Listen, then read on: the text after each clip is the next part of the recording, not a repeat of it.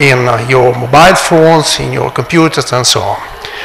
And that's the basic question. How you can move from something which is quite exotic. Here you see the band structure. See, these are the bands in the RASPER system, which are quite complex. I will describe something about that in the second part of my talk.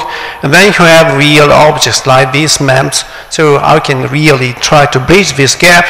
So there is a lesson that we can learn from the gold age of the quantum era at the very beginning. So just a few dates here to show how things were fast at that time. So 1925, that's the date of Bloch theorem, which is stating that this is the form of a wave function of the electrons inside the solid. This was the beginning of the understanding of the band structure of solids. But immediately after, say 1948, so we are immediately after the Second World War, there was the invention of the bipolar junction transistor, BJT, by these three guys at the Bell Labs. And 1954, the first portable transistor radius appears on the market. Just 4 transistors, but enough to build up a new radio. So you see, just say 20 years, something in the order of 20 years. And 1959, the invention of the MOSFET, metal oxide semiconductor field effect transistor, which is the basic ingredient of all the electronic devices that you have in your computer, in your mobile phone. But again, Bell Labs. What's the message? Bell Labs were a unique example of a research center in which, say, eminent scientists were working together with engineers, together with real people coming from industry, with a strong collaboration that led to this very fast development. And if we can learn something is that, okay, we should try to go back to this model, to be faster with respect to how fast we are. Because if we have to say something, so far we didn't assist to the same fast, I'll say, development and exploitation by emergent materials like two-dimensional material, graphene, and so on. So another question is, what could be the strategy? And probably one strategy is to go back to the Bell Lab, I'll say, example and structure, but also with something which is very well connected to one of the themes of this fair, which is sustainability. Because right now we have also to pay attention to the fact that supply chain must be sustainable. You cannot really play with the elements as in case they are exactly or equivalent. That's a concept that I would like to explain looking at the periodic table of the element. Everybody knows this periodic table of the element. This is the form that they are used to. All the elements are classed in groups, periods, and so on. And we are used as scientists to do something like this. That's the reason why I have a big periodic table in our lab. So my idea is, okay, you can now choose this element, the other one. You can try to combine them, use different structure, and build up new functionality. That's fantastic. But this form of the periodic table of the element doesn't pay any attention to the supply chain. When I got the COVID, my idea was, okay, we should look for a different form of periodic table. So I was looking in the website, and I found this periodic table of the elements, which is provided every year by the European Chemical Society.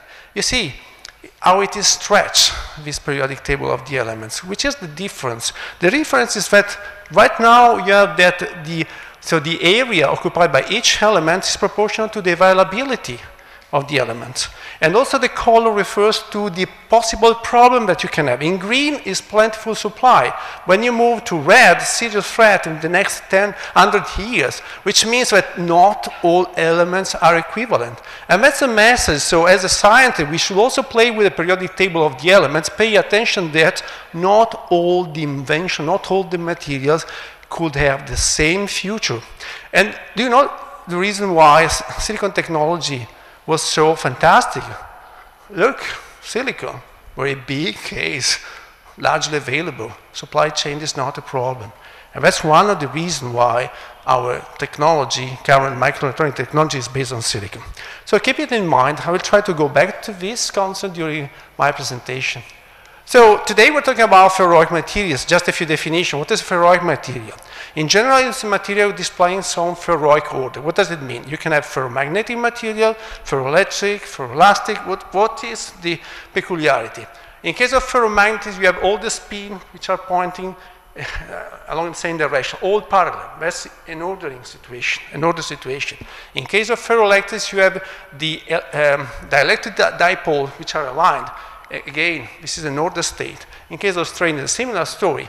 So this is the idea. You have now a material which below a critical temperature, which is the Curie temperature, typically display this order. Another common feature is that they display an hysteresis loop or cycle, like this one. This is the loop for the polarization as a function of the electric field that you apply to a ferroelectric.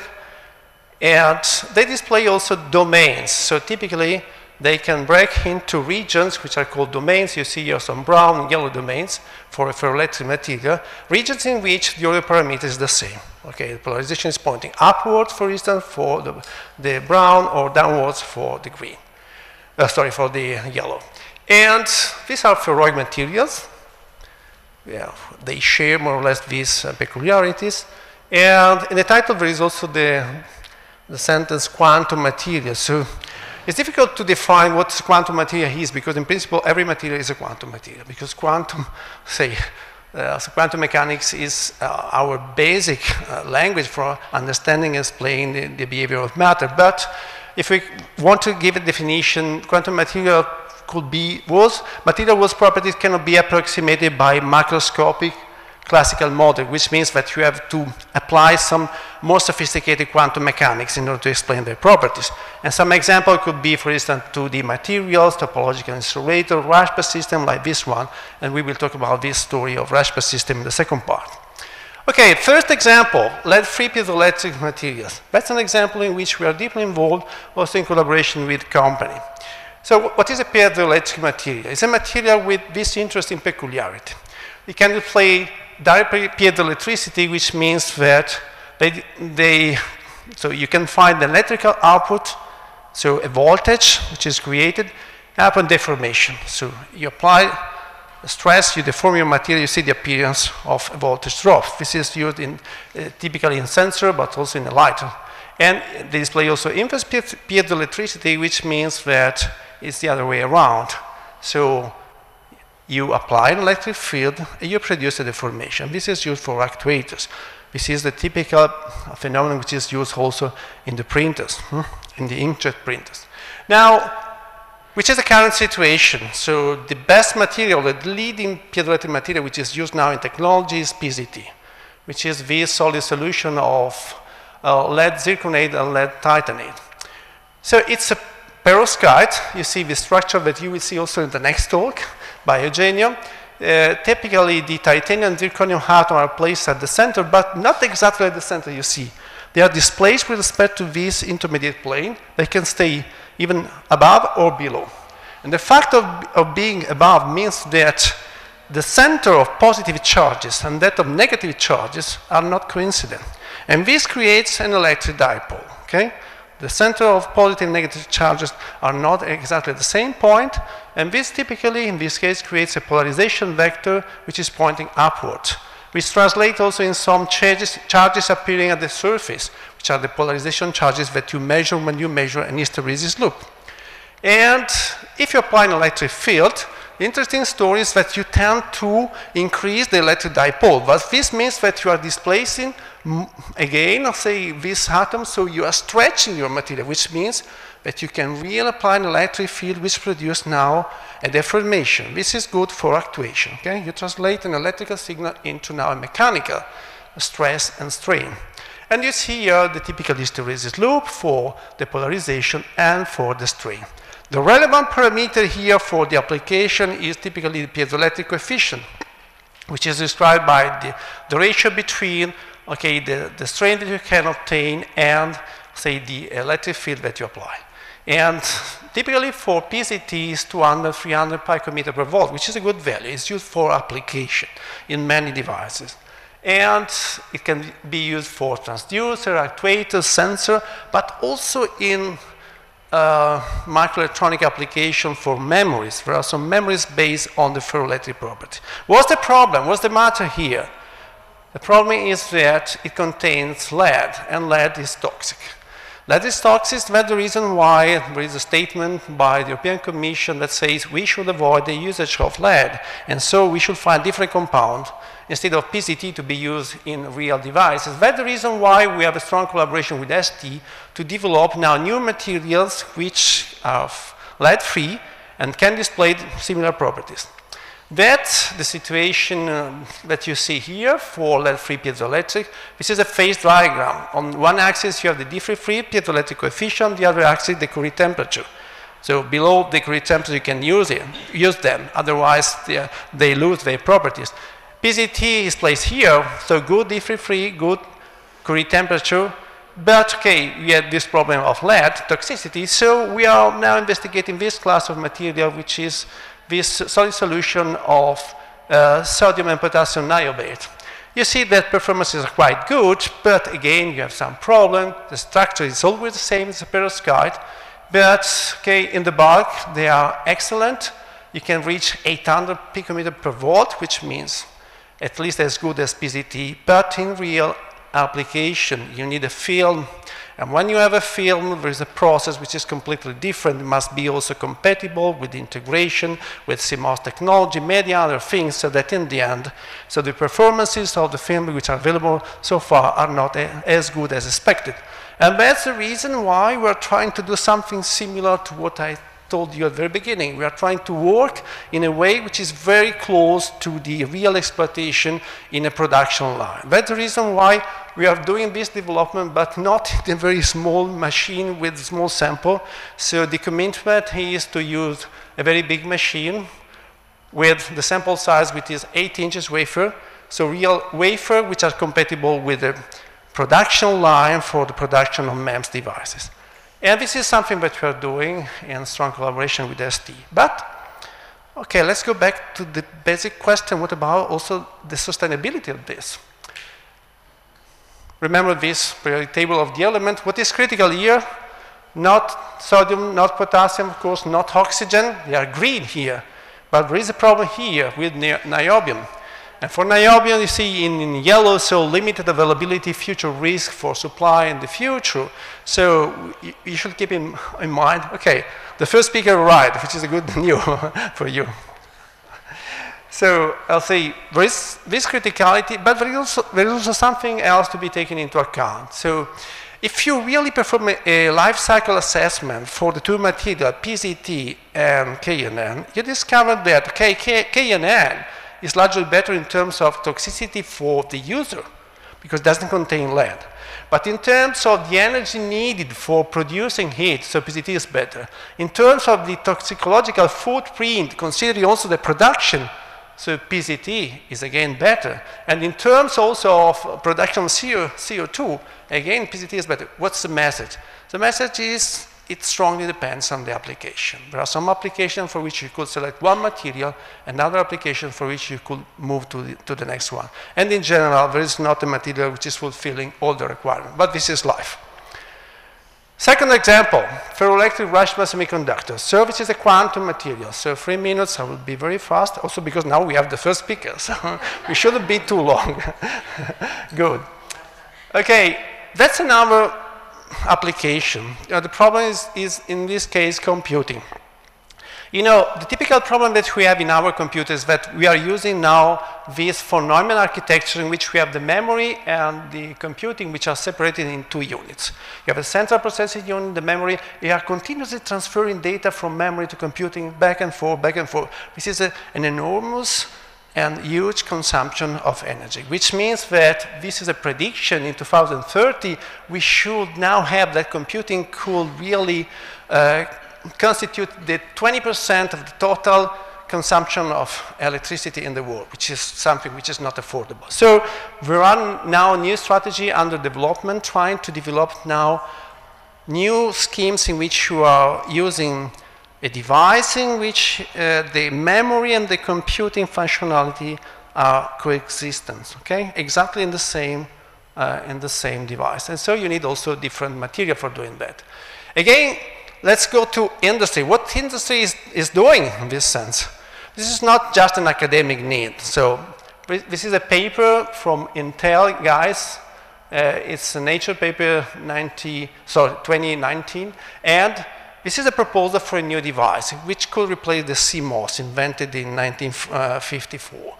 So the idea is to have now a magnetic element which stores the information, which can be written using now a voltage signal using this magnetoelectric coupling, and could be read by using what? Essentially, I'll say very peculiar, not very easy to explain phenomenon in which you convert now a flux of spins. You know, each electron is carrying not just the charge, but also the spin.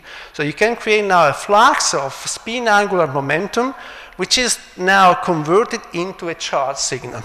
According to this paper, this meso device, magnetoelectric spin orbit device, should be more effective, more efficient than CMOS. So that's their proposal. That's the meso, and our proposal is not just our proposal, but we are working with a few groups in the world to this concept, is the phasor, in which we are using not, let's say, this magnetic element which switches its state so that it's a memory. So the magnetic element is fixed, or you use another strategy to produce a flux of spins. And here we are using a completely new material, which is a Rashba material, in which we play with the conversion between a flux of spin angular momentum into a charge. And here the state, the variable of state, is the ferroelectric polarization. So with some electric field, you can change the state of polarization pointing upward or downwards. You can write now different stable state, either just 1, 0, up and down, or intermediate states with different logic states. And you can read them by using this conversion. And the material we are playing with is germanium telluride, which is now a material in which you see this, these planes of tellurium and germanium atoms. And the idea is that, again, is a displacive ferroelectric, like in case of titanates and niobates that you have seen, so that, okay, you see by applying a field, you move this plane of germanium atom with respect to tellurium, and in the end, you can change the direction of the polarization vector. And that's something interesting. They are ferroelectric, but they are also displaying the Rashba effect, which is now a really a quantum mechanical phenomenon. So when you break inversion symmetry, and typically you have an electric field or an equivalent also electric field, you have that the bands are no more the parabolic bands that you find in the normal metals and so on, but you find this split in decay. And the interesting story is that there is always the so-called spin momentum locking, which means that if the electron is moving in this direction, the spin will be always orthogonal, 90 degrees. And the interesting story that we discovered at the very beginning is that in this material, you change the polarization and you change the sense of rotation of the spin. So I will not explain how it works in practice, but the basic message is this one. With this new exotic material, you apply an electric field, you switch the ferroelectric polarization, and you act on the spin of the electrons.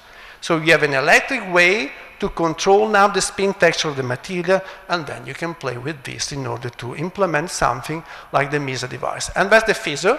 So we made different, I'll say, papers in which we demonstrate also here in Trieste at synchrotron radiation facility, we demonstrate that it works, and right now we are building out some devices in order to show that they could really exploit this phenomenon. Finally, sustainability. Again, the same periodic table. Okay, germanium and tellurium, they are not green, which means probably, that's a good concept, but germanium telluride could not be the final material in terms of sustainability of the supply chain.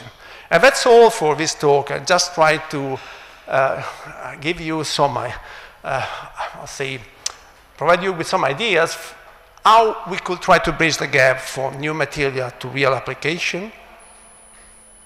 The message is that sustainable products must be based on a sustainable supply chain. I try to convince you that ferroalloy materials are a fascinating class of materials, and also Eugenio will tell you that, okay, they could really be exciting material for many applications. And of course, there is a lot of work to be done in order to really move to application also in this case, but this is on the way. And thank you for your attention.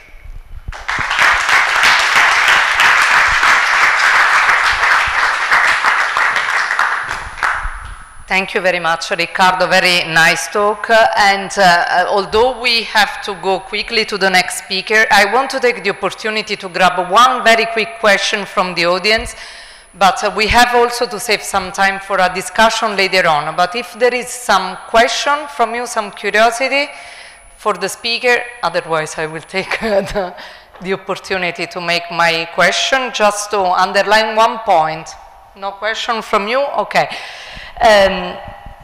Okay, you presented a very pragmatic example, ferroic materials, but actually you touched a very important point, how you can span across many different functionalities just playing with the structure, and engineering different heterostructures. So how this can promote tuned applications for the future, and where you can see one of the possible frontiers of these materials, for instance. Okay, we have seen, for instance, the case of lead-free piezo that we have some classical material that can be exploited, like niobates, also titanates instead of PZT. But there are also other proposals, different structure, moving also to 2D material, even though 2D material is not so good for very strong forces to be applied in real devices. But there is something that I would like to tell you concerning a new strategy, which is that of using now machine learning techniques in order to make new discovery of new materials. This is something which is now becoming more and more popular. We also have a project in collaboration with Silvia Picozzi to do something in this direction. Try to use now DFT machine learning combined in such a way to find new materials which are probably now not completely disclosed in order to make a combination of things since the very beginning. And one of the ingredients is also the sustainability. So when you start at the very beginning, you say, okay, I want to find a material with this peculiarity, but also with an affordable supply chain. So you start from an educated guess and you design the material, and then you try to... That's to me something that could really give rise to a sort of revolution also for an acceleration towards the real impact of this material on application. Okay, so I will move to the next speaker. So please, Eugenio. Okay. Thank you again, Riccardo. Yeah. Thank you, Regina, and thank you to the organizers and Caterina for allowing me to speak today to you all. I'm Eugenio Del Re. I teach optics and photonics at the physics department of the University of Rome, La Sapienza, where I have an experimental group. And today I'll be talking to you about this very, very specific perovskite that, from my point of view, is relatively amazing, to the point that we personally don't believe what we're seeing, but yeah, we sort of experimentally see these things. How do you go on? How do you? The right one. The right one? Over there? Okay. So, perovskites. This is a word, I don't know if any of you have ever heard of the word perovskites. Have you heard that? Like, for example, for solar panels, they're saying, you know, it's going crazy, the situation is going crazy. First we have silicon-based solar panels and semiconductor, multi-quantum well, and so forth, and now we have perovskites, right? And yeah, so that's why they become famous, but they've been around for a very long time. And a lot of the crystals that Riccardo was talking about were perovskites, and they're well known for over 100 years. And I'll tell you more or less why they're important today and why they were important yesterday, and they'll probably be important in the future. I guess one thing you can do we have a laser here? Yep. I guess one thing is, you see this formula. It's all like numbers. I don't know if you see it. There's a little thing blocking it here, but it says 011, 063, 037. What is that? And it's a beautiful crystal, by the way. Here, you see the real crystal is right up here, and you can cut it, and it's a very beautiful, perfect crystal. How can you have a perfect crystal? with all this junk inside, right? That's perovskites. They allow you to do pure, pristine crystals with junk inside. That's why they're important. That's why they're hoping that they work for solar panels, okay? So first of all, why does that happen? Well, I think you've seen something like this in the previous talk. It's a very complicated structure. It's not like salt, where you have plus, minus, and they're all, oops, sorry. So you've got pluses here, plus, plus, plus, plus, plus. Then you've got another plus at the center, generally smaller ion. And then you've got normally some anions here, typically in oxides, that's oxygen. So they're all really compacted together. All these ions compacted together. And what happens is that there's a mixture between ionic bonds and covalent bonds, the ones you study in high school, right? They're mixed together. And ultimately, the chemistry is governed by, for me, mysterious d orbitals that are very complex. And the result is, this structure will replicate even if you start changing the components. So now you can imagine the good witch, right? The Befana, right? The Befana, she's stirring her pot, right? And it's a liquid. We all think about liquids, right? Well, now you're stirring the pot, right? I actually had a picture of this. It went somewhere. I don't know. It doesn't pop up. Anyways, stirring the pot. You know what I'm saying? Stirring the pot, and it's a solid, and it's so pristine that it allows you light to go through, for example, or to have high photoconduction, high ferromagnetism. But now you can do it. You could use some algorithm to do it. But yeah. So the idea is that they can be grown in many different ways. They retain a perfect crystal lattice in the presence of substitutions. And you can basically incorporate in a single crystal a lot of those metals, right? Not all of them, but a lot of those substances. So here you see are they naturally occurring? Sure.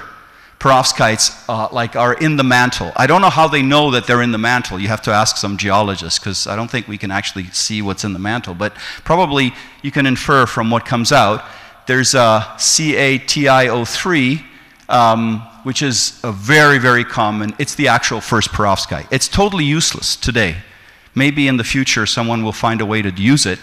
But this is very, very common. We're going to be talking about artificial perovskites. They have the same structure, but they're artificial. And specifically, we're going to be talking about what's called KLTN, which, of course, you've understood, is a mixture of all those elements in some form that gives a perovskite that has some interesting properties. And how do you grow them? You can grow them any way you want. There are people that grow them with sol gel, in a chemistry lab. The way we have to grow it, and I here have a very, internet downloaded image, 1954. This is the Tchaikovsky or pulling method. You literally put a piece of your crystal here, and then you start pulling. You see, you start pulling the crystal, and it grows like a tree. Yeah. Yeah. Anyways, so I can't tell you anecdotes. Anyways, but from perovskites, in terms of solar cell energy conversion, you can see that the perovskites are pushing it up here, you see? There's just a little asterisk. Does anyone see that asterisk there? There's an asterisk, right? Yep. That's a disclaimer, right? This is a paper in Nature. It says, we don't know what is their consistency in time. Will they degrade in time? Because their perovskites are used in catalysts, for example. They allow capturing of CO2 and stuff like that. So what happens if you expose them to an environment? But ultimately, this line will go up, and in about 4 or 5 years, we'll have perovskites that are better than other technologies. So the one we're going to be talking about here is KLTN in terms of photonics. So it's marginally connected to solar panel technology, of course. Solar panel technology is more for photoconduction than just transmission. But you know that photonics is quite important. If you ask for the future, what are you going to do? You're going to make quantum computers. They're going to be a mixture between whatever he said and whatever I'm saying. They're going to be something complicated, or they're not going to be anything at all. We don't really know. But we need the optics. And this is optics, and this is the crystal. So the crystal is this potassium, lithium, tantalate, niobate. There's also this other one. Let me remember if I... Potassium, sodium, tantalate, niobate. Okay, and as you see, they're mixed. Okay, so you have X, which can be anywhere between... Actually, X is very, very small. Okay, so X, let's assume it's just 0. But Y, this is 1 part or 2 parts in 1,000. But Y can be 0.7, 0.3, 0.4. What it means, these are substitutions. And this notwithstanding, you get very beautiful crystals. Trust me, these are beautiful crystals. I don't know if you can, believe me, but they are. So they really, like these crystals, have a whole lot of like weird properties we don't really understand. First of all, they have disorder. How can they be disordered and be all ordered? I'll tell you about that a little bit. They're disordered in some way and ordered in many other ways. Then they have very, very strong nonlinearity. Like you shine light inside and things happen. That we call that giant response. If you apply electric fields, they have enormous nonlinearities. And they even have turbulence. Like you can even like send light in, and it goes like when water is boiling, right? Sort of like turbulence. And just to give you an idea, and I'm not like bragging now because Giorgio Parisi didn't even say thank you, right? So he doesn't even. I mean, he knows me, right? Because his son works in the room in front of me. His son, I mean. No, not his son, the son of his brother. Okay. Anyways, whatever. So basically, if you read the motivation of the Nobel Prize for 2021 for Giorgio Parisi, right, there's 2 experimental papers on replica symmetry breaking, 2 like main papers. One is on random lasers by a colleague of mine called Claudio Conti, and the other one is on turbulent optics in KLTN that I'm an author of it, but it was my PhD student, Davide Pierangeli, who did it. So this is, the nonlinearity was so strong that we were able to observe for the first time replica symmetry breaking in a wave system, okay? Apparently, the people that gave them the Nobel Prize thought they were, saying, oh, these are students of Giorgio, but, we're not. I only know Giorgio from a professional point of view. I never had him as a professor, so... although I did study at Sapienza at a certain point for some time. So what's going on? Well, the fact is that this material is extremely susceptible. It can move, if you bring it close to the Curie point, the central structure of the ions can distort. And this distortion can be huge because the material still maintains its overall coherence. Okay? And so what happens? Let's assume now that I tell you, each one of you choose a color between black and white. Okay? Okay, you're going to choose black, white, and each one of them. And then you're going to say, well, go and convince the guy next door, right? And then you're going to convince him to change color. And ultimately, you're going to create these big blocks where people are going to be convincing other people until at the end, you're fractured. There's like 50 people here that are all color black, 50 people there that are all color white, and no one wins because there's a wall in between, right? That's called a domain wall. By the way, this is not, whatever I told you is completely not understandable. Has anyone ever been to where you get married, a wedding party, right? And there's a round table, and then you don't know if this is your bread, or like for me, I'm worried about the bread. Some people are worried about something else, but is this my bread? Right? And then you don't know because, so I'm like taking this one, and on the other side, I'm hoping the other guy that also wants to eat because he's like hungry, that he picks the right side. But if he picks the other side, then everyone, and then suddenly we have 2 topological defects on the 2 sides. Okay, that's a domain wall. So this is the object, right? There's a broken symmetry. In the case is is this my bread or your bread, right? Broken symmetry, and this is the domain wall, and it doesn't move anymore. Most of the physics connected to optics is connected to these things. There are these, like, you understand what I'm saying? Like half the table has chosen the left side, the other half has chosen the right side, and then there's a guy here who has no bread, and the other guy on the other side has 2 breads. And you can't do anything about it because he's not, you understand? Like people have already started eating and there's COVID and everything, so it's gone. Okay, so the idea is that these domains are now complicated because the broken symmetry is in 3 dimensions, not 6, I mean 6 orientations but 3 dimensions, because you can go and, you know, you imagine having the bread and then something else and so forth. And anyways, you create this whole mess of topological defects, and these obey something like a dipolar glass. Like a liquid crystal, but it's in a crystal, okay? And this is the essentially compositional disorder that leads to all of the effects that are extraordinary in these materials, okay? Amongst these, there's an interesting effect here that you see in X-ray. The material, if you heat it, it becomes smaller. Do you know that there are materials that if you heat them, they become smaller? And don't think about like burning paper. You know, you burn paper, that's not it. You got to heat something and it becomes smaller. Do you know anything that if you heat it becomes smaller?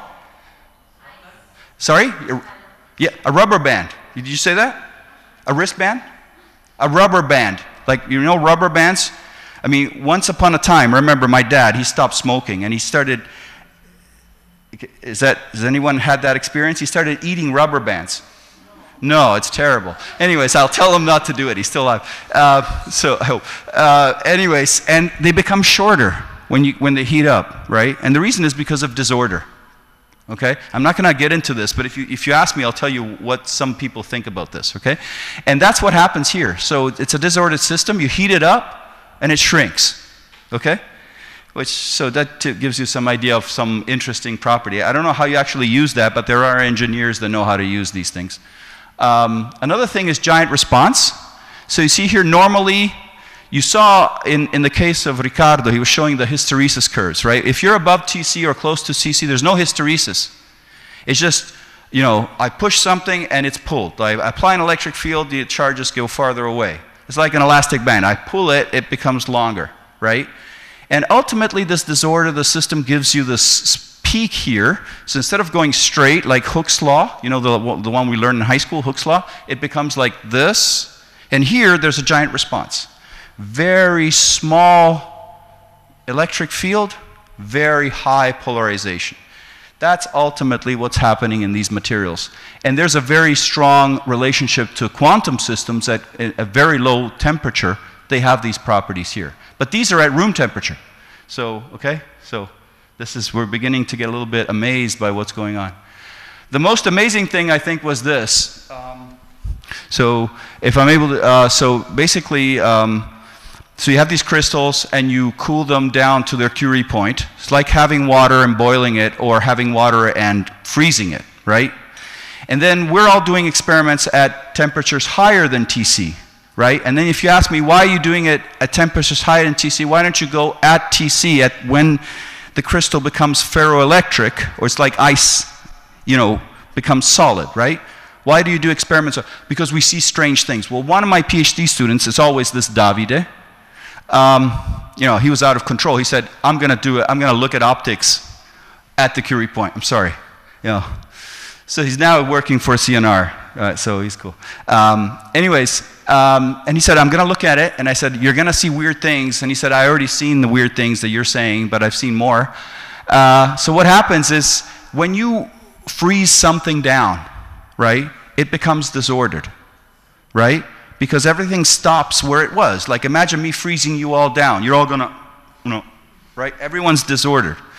Well, that's what normally happens in a phase transition. It's called critical opalescence because there's disorder. The phase transitions, you know, the correlation length increases and you have large scale, small scale disorder. It all becomes boiling, okay? No, in these perovskites, the system becomes ordered completely when you put it at the phase transition. To the point that you can see with light what you normally see with X-rays. And these are called so-called ferroelectric supercrystals. Okay? Now, these are interesting. Okay, who cares? This is, you can actually see them. This is not electron microscopy. This is like you see it with a microscope. Like the crystals have these properties, okay? They're very weird. I won't explain to you, I mean, I won't talk to you, but if you change the temperature, you apply electric field, these have all these motions and weird, interesting phenomena. Ultimately, they can be associated to this type of structure which is rather complex, and I've been told that we should not discuss this too much, okay? Because it's, you see, this is a vortex, right? You can imagine a vortex. So you can imagine, you remember when we said topological defect, you're eating bread, and there are two people, one with two breads and one with none, right? You can imagine if you increase the dimensionality, ultimately you'll have a vortex. So an object that is, you know, one is pushing here, the other one's pushing here, the other one's pushing here, the other one's pushing here, and we're all sitting there. Because everyone is pushing and pulling, and you're all just sitting there, okay? That's that thing, and that's what's generating these objects. This is in 3 dimensions. Now, it's a little bit more complex to understand what happens when you have 3 dimensions, yep. So anyways, the interesting thing is, if you have light shine into one of these, let's say, vortex cores, it suffers so-called giant refraction. So what's giant refraction? So you've all seen this. Does anyone know what this is from?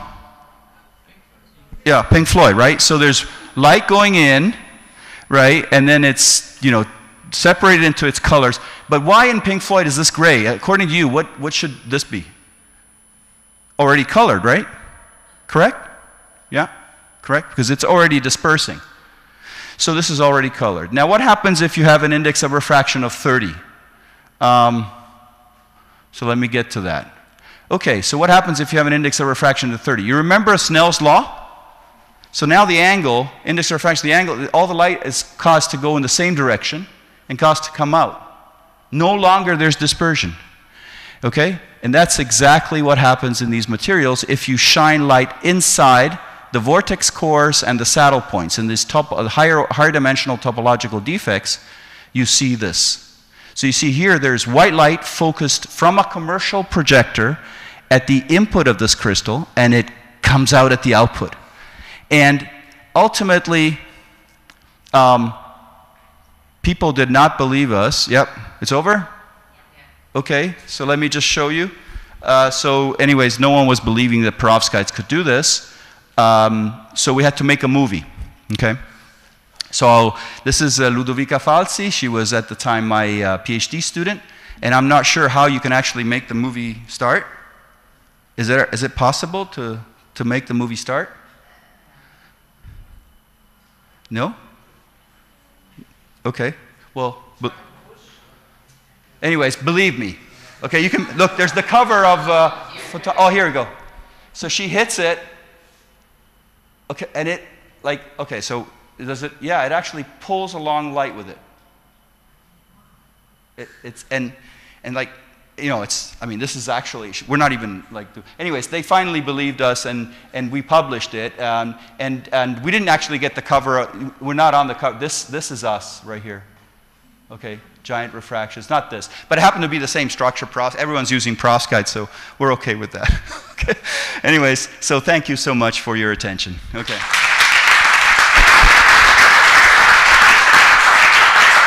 Thank you, Eugenio, for the very interactive talk. So this is the reason for which, since we have no time for questions, I will move immediately to the next speaker that I'm pleased to introduce because we had no time before, Francesca Toma. Actually, Francesca has a past she will tell you about in Trieste, but she has been for many years in Berkeley, and now she's director of the Helmholtz Institute just since some months. So please, Francesca. Thank you, Regina, and good afternoon, everybody. There? Oh, okay. Okay, so I don't know if I can compete here with the previous speaker, but I'll try. I'll tell you today why we should care about polar bears. Anybody knows, actually? What's the emblem? What are these the emblem for? Polar bears? Okay, I'll tell you by the end of the talk. So today, but even yesterday, so this generation that you represent, we are tasked to push a consistent green energy revolution in the next decade. And why? Because we need to get rid of fossil fuel as soon as possible. So Europe, for example, has law that by 2030 we cannot have cars that are run on fossil fuels. So we need to find other fuels that we can use. And then the big question is how and what? So today I'm going to talk to you about the energy carriers of the future, specifically about one in particular, and how we can go beyond fossil fuels. I want to tell you first about my story because I think can be relevant to some of you. I was born and raised here in Italy. I studied in Italy. I was born in Veneto, in a place called Noale, grew up there, and then I went to university in Padova, studied pharmaceutical chemistry, moved here to Trieste, and I got my PhD at the International Schools for Advanced Studies, PhD in biophysics. And then I actually am very grateful to Area Science Park because it co-funded my fellowship to go to University of California, Santa Barbara. So I moved to University of California, Santa Barbara, which is a beautiful campus in front of the ocean. And then I stayed there for 18 months. And then I moved to Berkeley, University of California, Berkeley. And after that, I was a staff scientist for about 10 years at the Lawrence Berkeley National Lab.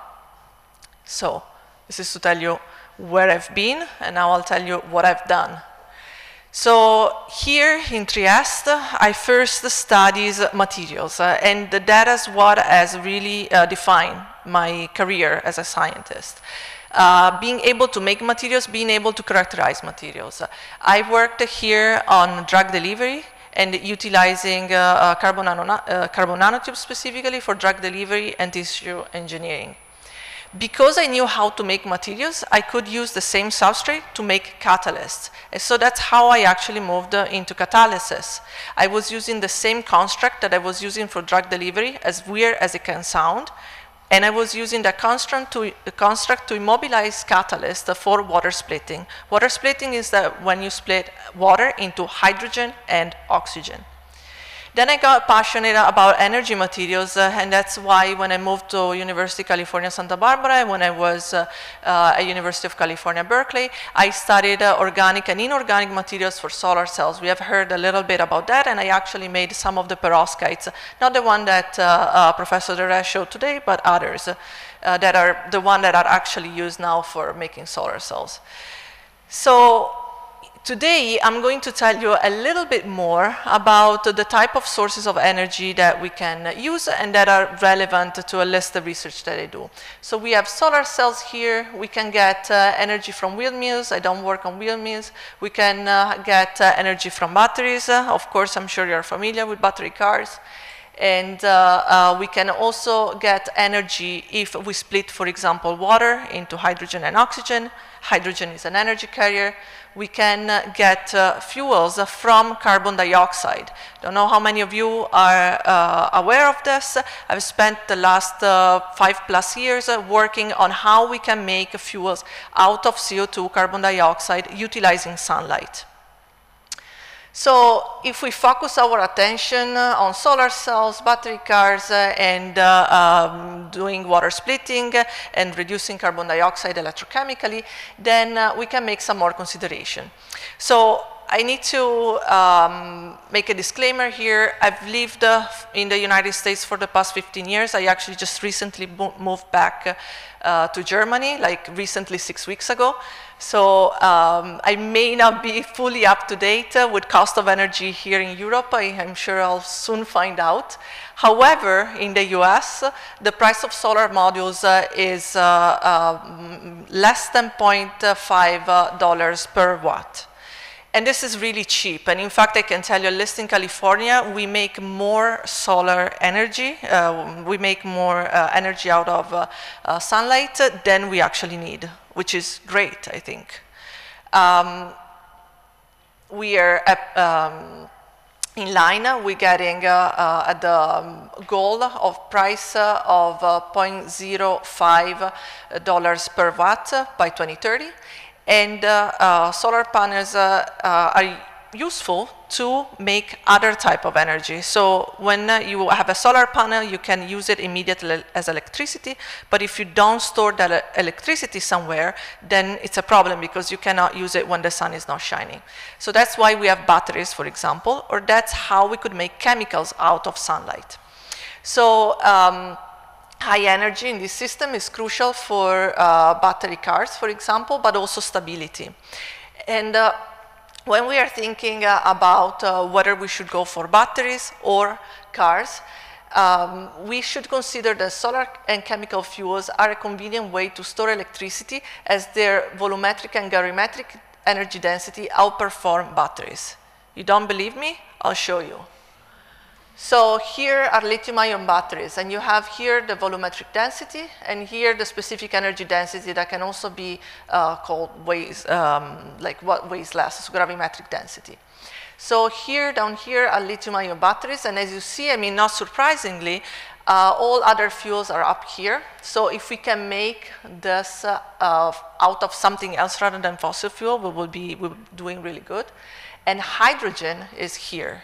So it has high gravimetric density. So I'm focusing on hydrogen now. How and where hydrogen can be used? Hydrogen can be used in many, many sectors. So here you see the greenhouse gas emission by sector. One sector that is not hard to decarbonize is electricity, but as you see, electricity is actually a very small pie in the game. And what instead is really difficult to decarbonize is transportation, buildings, and industry. And we can use hydrogen for all of that. So we've just see the prism, and that can split light. Hydrogen is the simplest colorless element, but I'm sure you have heard that there are many colors of hydrogen. And these many colors of hydrogen are, of course, something that is being defined, but I also have my little prism here. And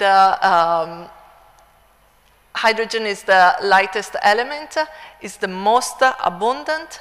However, it doesn't exist itself by, in nature. And then we have to make it. And we have several different ways to make it, and the colors of hydrogen are the way we make hydrogen.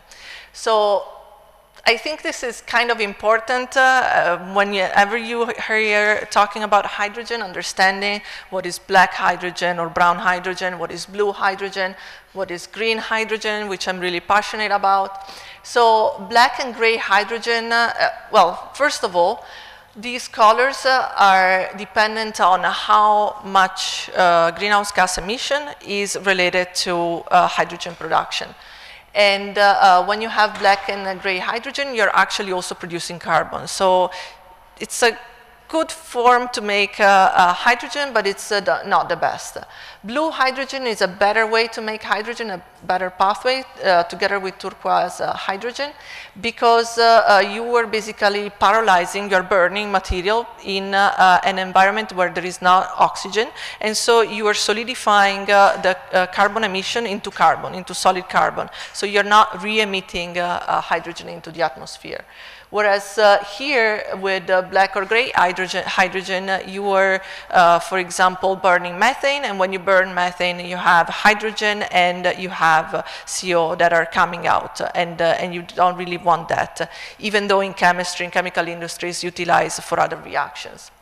What we are really aiming for here is green hydrogen, hydrogen that you produce without emission, with zero emission. And so, for example, water splitting, you just directly make hydrogen and oxygen. However, to power a reaction like water splitting, you need energy. So where is that energy coming from? Depending where the energy is coming from, then we can have emission related to it. And so that's why you hear about yellow hydrogen. And for example, this is electrolysis that is still run using fossil fuel, which is kind of cheating if you want. Finally, we have pink hydrogen. Is becoming quite huge topic in the US, which is hydrogen that is produced utilizing nuclear energy as the source to do electrolysis. So now I also have a video to show where we make hydrogen utilizing sunlight. Can we? I can do it.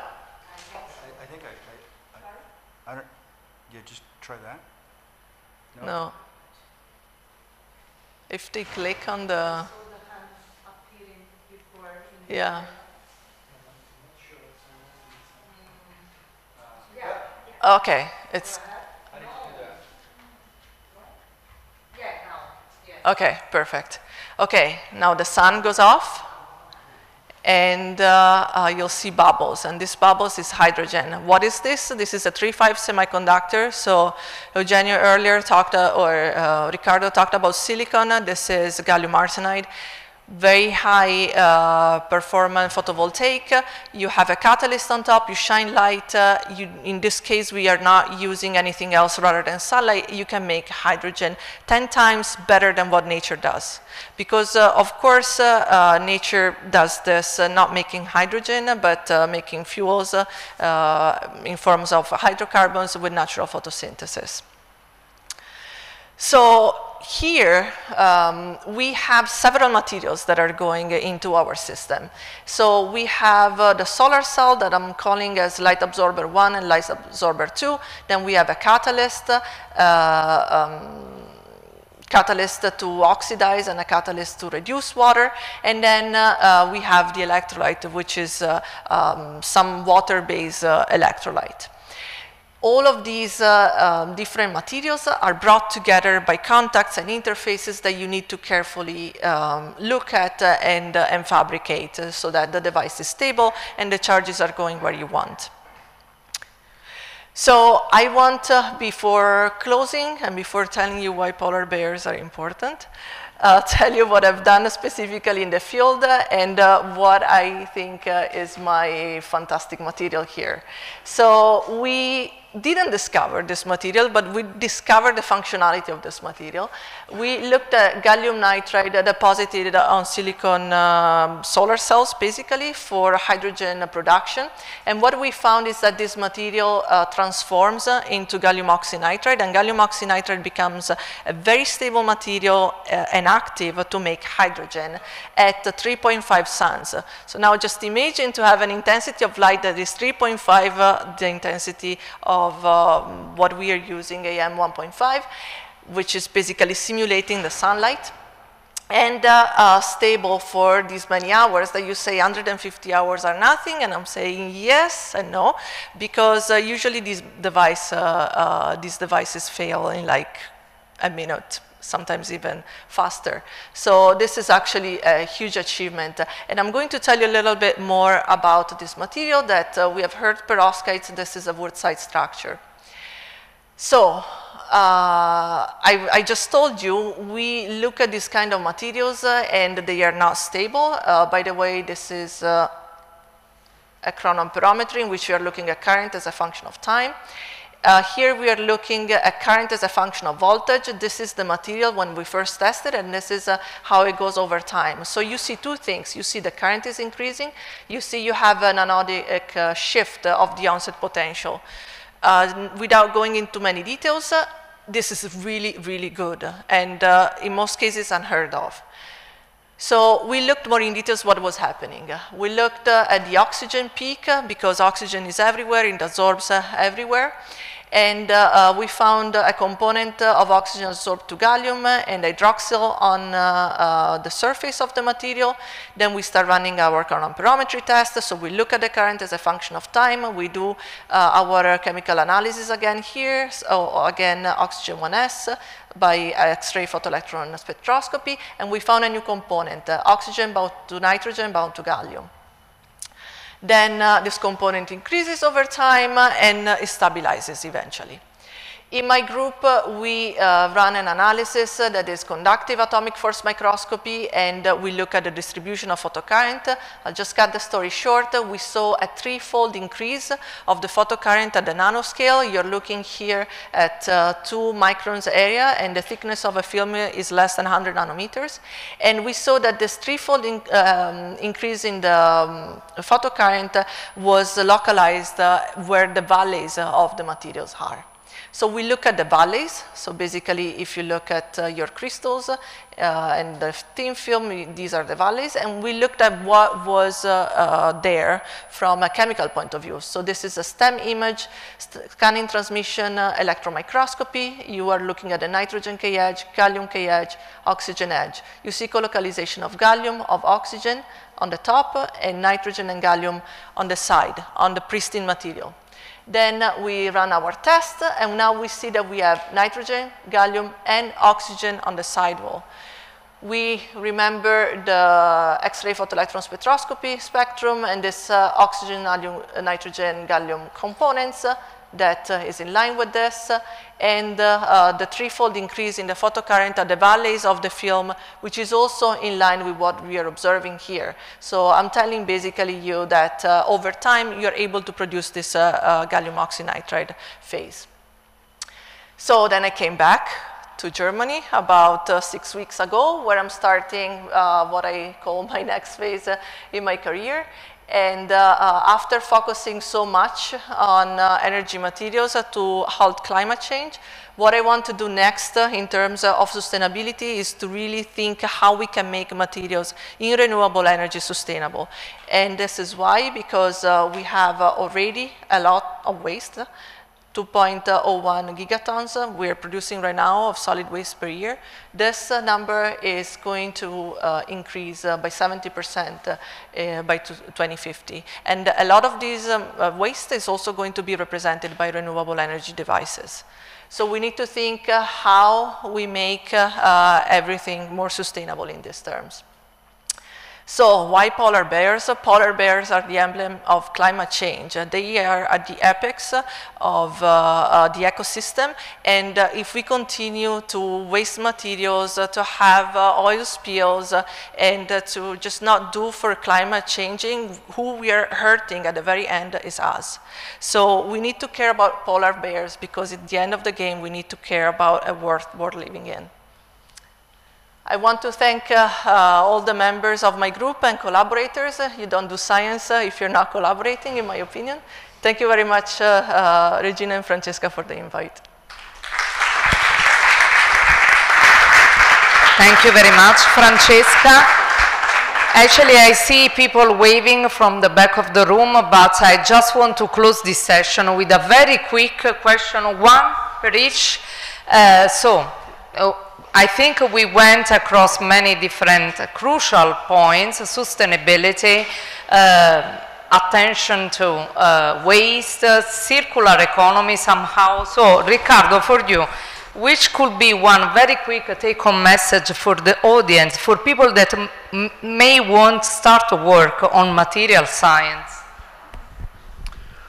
Well, probably the message is that, looking at the periodic table as it was in my talk, we should really pay attention to the different peculiarity of each element in terms of sustainability. That's a revolution in the approach that scientists must have to materials, especially if you want to build up something which is really sustainable. That's my basic message. I would like to change the periodic table that we have in our lab with that I've shown you, just to convince also students that what you are doing could be exotic, very interesting, scientifically sound, fantastic, but in the end of the day, if you want to do something for the beers, polar bears, we also have to think about the sustainability of the materials. Thank you. And Eugenio, you have gone through many examples, but how would you translate those into, for instance, a possible application that people may want to use for industrial involvements, or this kind of concrete return of the research that you are also performing? Yeah, so for example, one thing that could be thought of is to miniaturize optical devices. So if you have a in optics, everything is determined by lambda, the wavelength, divided by the index of refraction. Everything. If you increase the index of refraction, and somehow, I didn't explain how, you're able to get light into the system and out of the system, but you saw that you can do that, but then you can reduce the size of everything. And if you reduce the size, you reduce the cost. If you reduce the cost, you somehow address sustainability. It's not magic, so that's not how it works. I think Riccardo knows more about how it does work than I do. But if you decrease the size, ultimately, you're doing a good thing.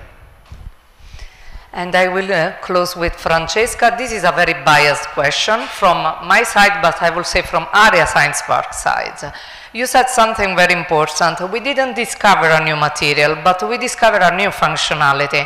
How electron microscopy can be essential to discover new functionalities? Yeah, it's a biased question, and I'm not a microscopy myself, but I love microscopy. How we can discover new functionality, we need to be open, we need to look at how materials behave. And for example, I can say a collaborator of mine made that material and he kept saying that's not possible, that's not true, that's not true. And what we have done was just a very thorough analysis that included electron microscopy to look at structure, to look at chemical composition, together with other techniques to prove that indeed what we were observing was true. Okay, so with this, I would like to thank the speakers again. Thank you very much. To thank you for your attention, and sorry, I also want to thank you, the governance of Area Science Park. They are sitting in front here, Presidente Caterina Petrillo, General Director Anna Sirica, and Director of the Structure Salvatore La Rosa, and the Communication Office, and especially Francesca Iannelli, who coordinated all this event. Thank you very much. Bye.